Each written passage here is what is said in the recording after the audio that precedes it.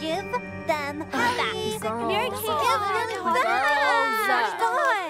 Girls, if you don't shut up right now, no one gets a s'more. But Hallie, please. Oh, you're still talking?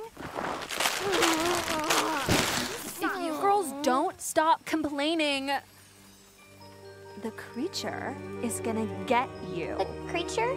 Haven't you ever heard of the Creature of Camp Calawaga? No. Legend has it, he comes out every full moon. He lives in the muddy depths of the lake, but comes to shore once a month to feed on a tasty little girl.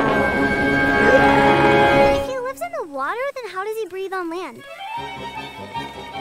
He can survive in both.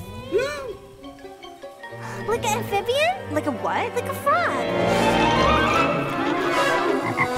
He's not a frog, but he does ooze sludge. He sounds like my math teacher. He never wore deodorant.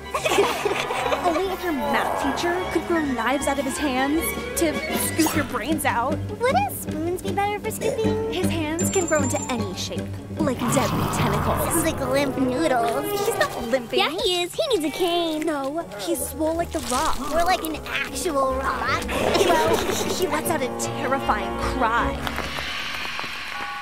Sounds like a big baby. Hey, girls, did you hear that?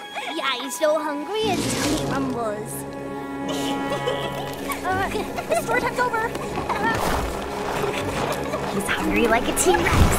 No. Oh, for real? Godzilla! Where did Hallie go?